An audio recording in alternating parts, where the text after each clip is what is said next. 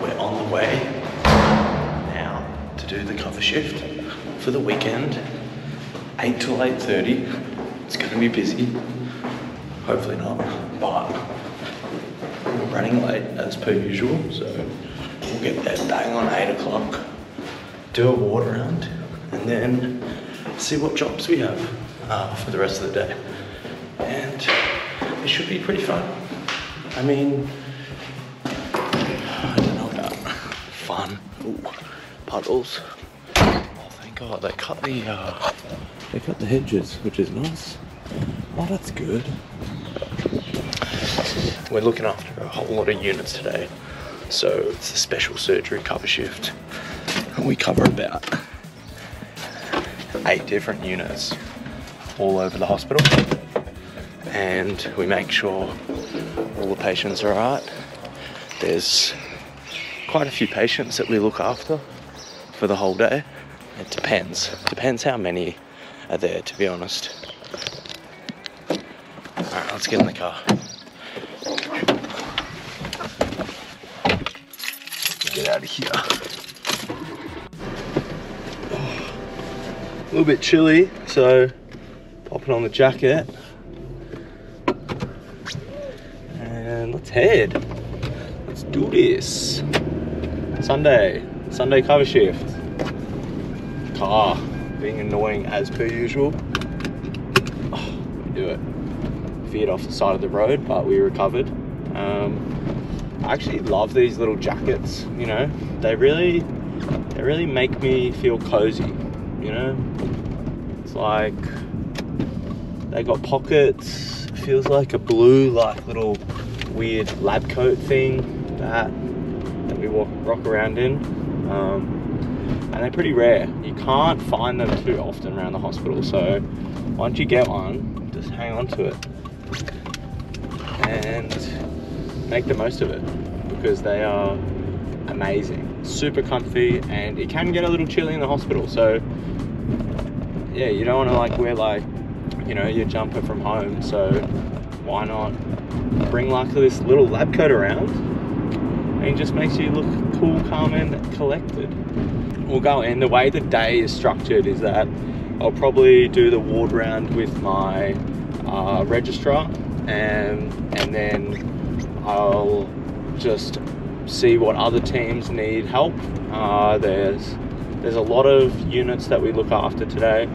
There's urology, vascular surgery, we look after ENT, so ear, nose and throat, neurosurge, maxillofacial surgery. I think that's it. Plastic surgery if they come around. Usually they're at a different hospital. And that's pretty much it, I think. Yeah.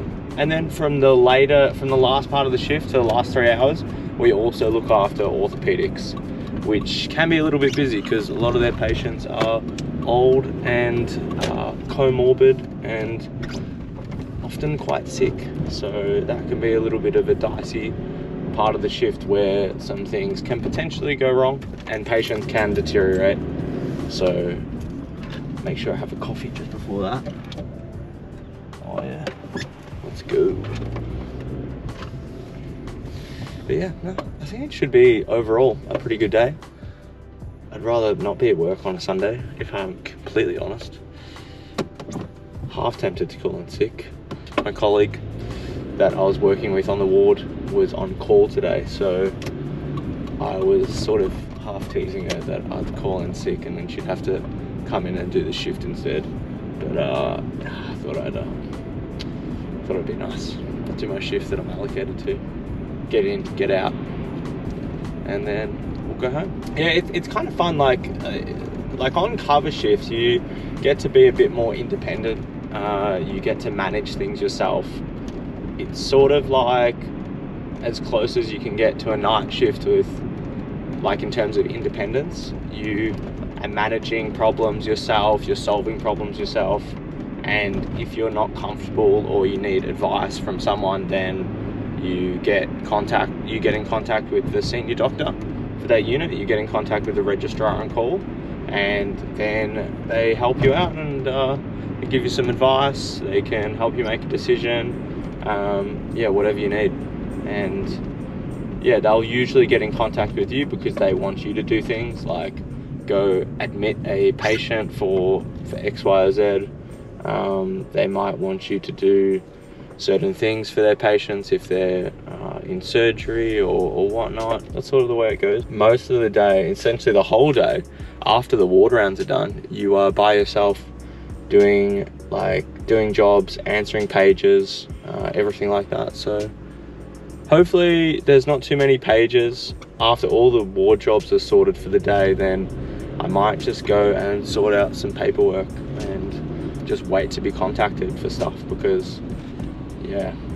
And I need to I've actually got no food for the day, which is a little bit upsetting. I left the house in a rush, so we're gonna need to get some food at some stage.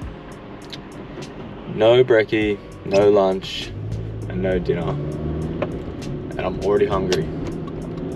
Oh, just popped on my indicator. But I actually do need to go right, to be honest. Yeah, and I'm already hungry. It's like 7:30. I'm gonna spend a lot of money on food today. Oh well. Oh well. Alright, let's get to work.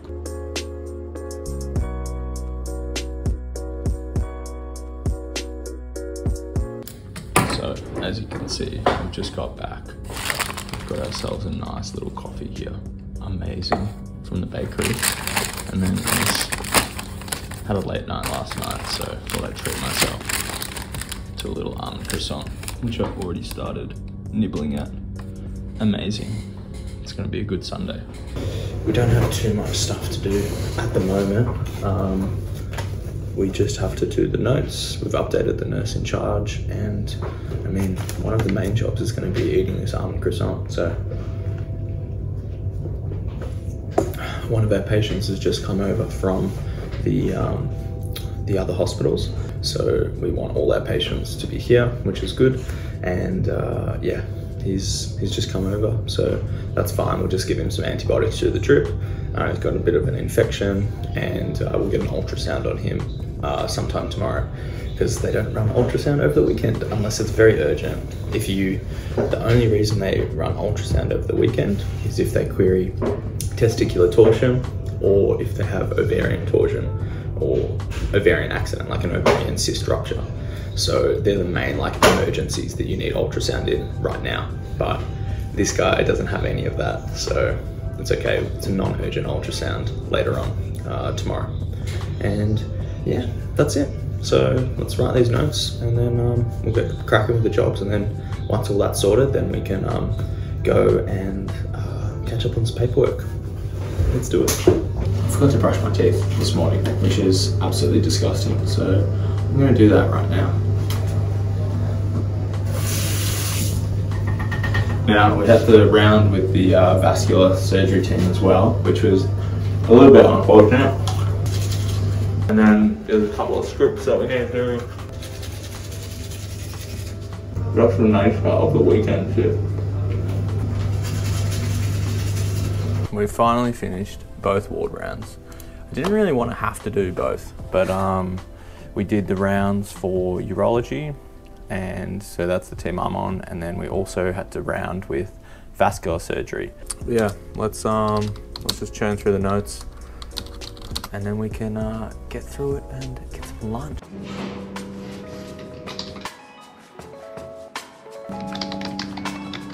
Look who I found. I found my friend Ordelia. Hello. What are you up to? I'm up to. This is a hard-working person. Yeah, look at this. This doesn't even make any sense. I've been working like a dog, and then this is just yarn, knitting. Yes. And what's that? Boiling water? Yep. Crazy. Busy life. Busy life. I'm trying to figure out how to grow plants using a hydroponic growing system. Essentially, essentially growing plants without soil. You use just water. Just water. Yeah, okay. Yeah, alright. Yeah. Does it work? Well, apparently your produce is and it saves. UCR. Temp 38. No. No. No, we're not going to do. We're just going to do the same as what we're doing. Maybe increase the coverage of antibiotics. Family farm. So there's an indoor like shelving kit. Family farm. That is insane. So you can grow shit like this. Where's it going to fit? Indoors, I guess, somewhere. That's a lot. Because it has its own light. See, these LED lights provide its own light source, so it could be in a completely dark room, like the garage, and it doesn't matter. Does it just slurp power for fun? Well, I feel like it's just going to give me a huge energy bill. well, it says using just 21.6 liters of water a week, $6 of electricity a week, Wow. and $6 of wool and nutrients. That's 1 week though. Then you don't have to do like grocery shopping for that thing. Yeah, for all these herbs, like a small bunch of these herbs is $3. Yeah. You've already saved half of your electricity bill. Yeah. Yeah. And then there's a sun shelf. Look at the sun shelf. Yeah. Oh my god. I've gone into a dark hole. Anyway, that's all I've done today. So you've done work, you've seen patients. I've seen a patient. Did you round though? No. Why didn't you round? Because the registrar does their own list. We don't, it's similar to Gen Med. We don't see every single acute aged care patient. Yeah. Yeah, only the ones on the review list. So there's a HMO review list. So your shift is the same as like the Gen Med shift, where all you're doing is just reviewing people. Yeah. But is there a person who rounds?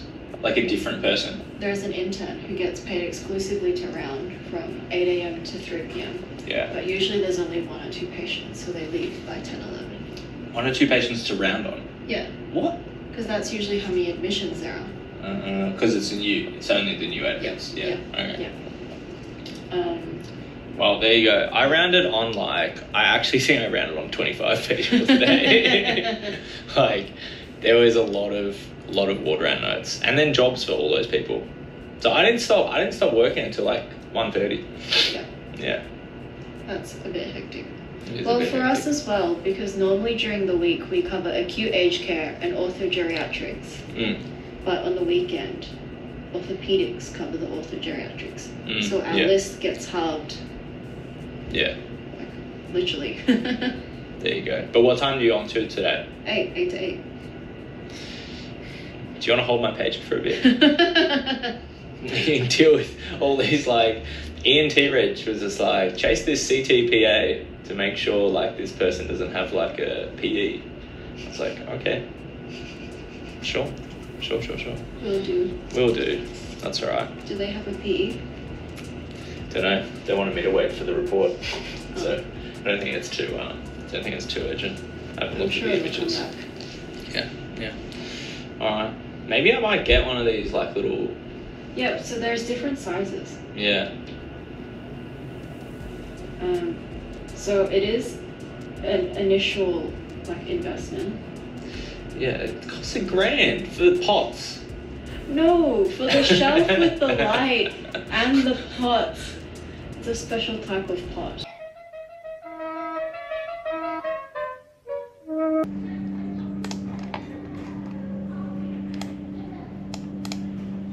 So we just came back after reviewing that patient.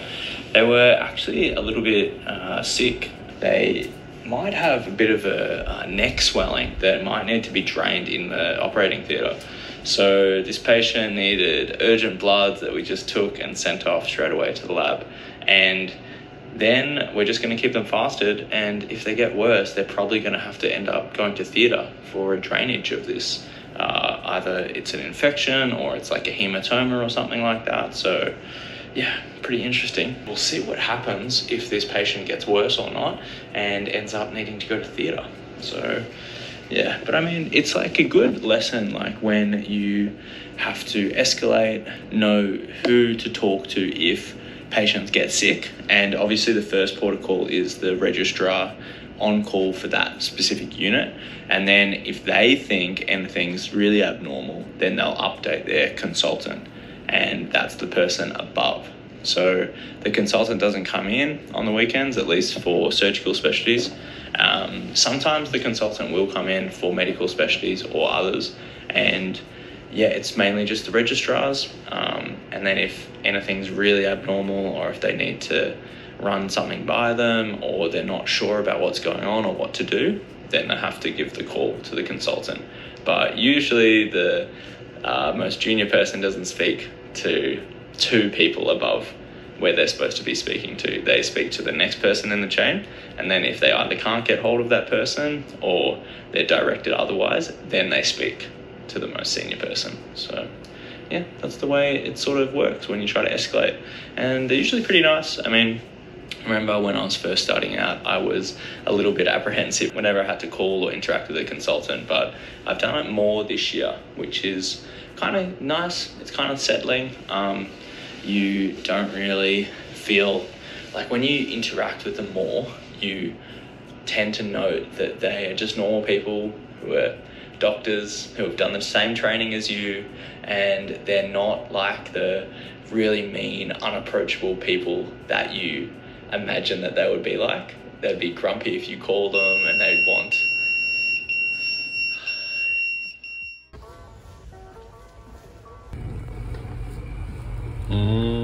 Raisin toast. Stuck to the toaster. Oh, so hot. So hot. And a little bit burnt. Ha! Well, don't know if we're gonna get these. No, I need my fingers. Well, we'll just have to eat this. Let's go. Honestly, one of the best perks of this junior doctor's lounge, there is like infinite raisin toast. Since I started working here, I don't think I've had raisin toast. Before I started working here, I don't think I had raisin toast since I was like, I don't know, in high school, which is like almost like 7 years ago. Because like, I used to have it when I was like going to school. We'd have like training in the morning for like sport, and then I'd have raisin toast like after, which I'd cook before. And I'd have like these big like pieces of raisin toast, and it'd be so good, so good. But now I get to enjoy it all over again. You don't need a packed lunch when you got raisin toast.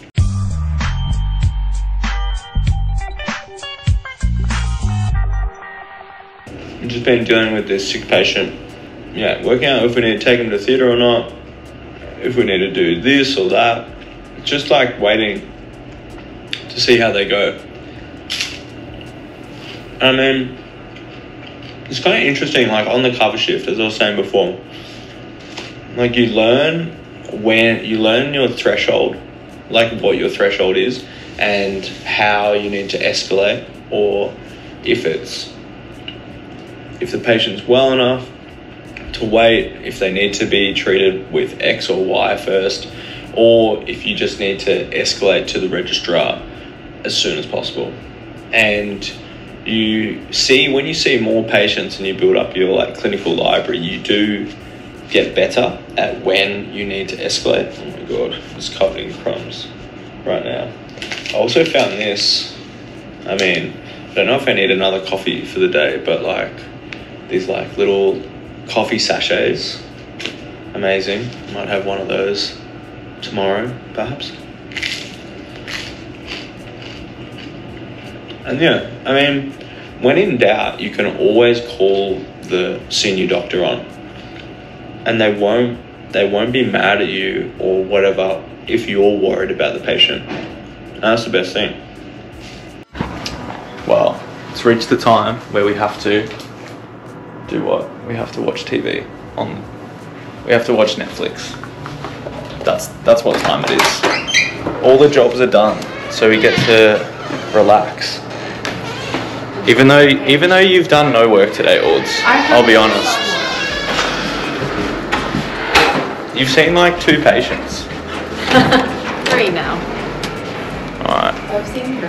It's almost time to make more raisin toast as well, to be honest.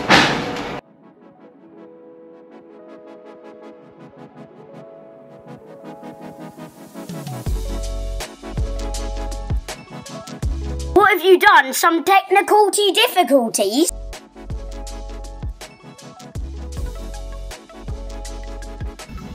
So we have got to go do an admission. It's now 6 something, so we're looking after orthopedics, and then after we admit this person, it's dinner.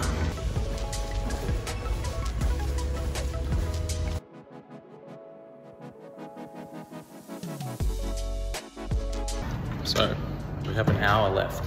Can't wait to get home. It's 7 o'clock. Look at the weather outside. Look how nice that is. 7 o'clock. Doesn't look like 7 o'clock. Look at that. How nice is that? Anyways, we should probably hop in the lift. But I've got to review a patient. We've just admitted one. We've had no level 2. We have eaten our dinner. It's only got an hour left to go, and then we can get out of here, which would be nice. So let's do that.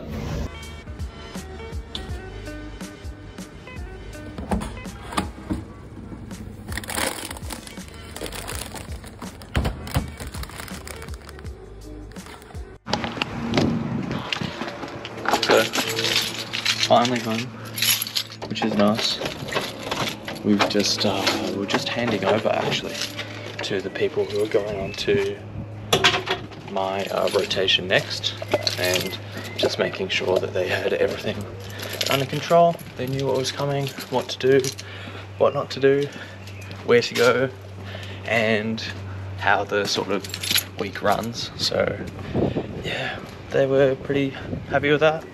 Got a good handover, and yeah, we'll start a new role next week, which would be nice. So sorting out the big meeting and essentially just having a whole lot of time to like operate, which is gonna be super fun. And yeah, I mean, we accidentally got our pager home with us, and when I was on the call with my other people on the rotation who I was handing over to, I looked at the pager after I parked the car, and it just said met call. And I was going to be treating that team, so luckily I handed over in time, and hopefully the guy I handed over to is managing that met call okay. Whew, I'm unfit. Walking upstairs, talking, it's done. Anyways, that's the cover shift. See you next time. Bye.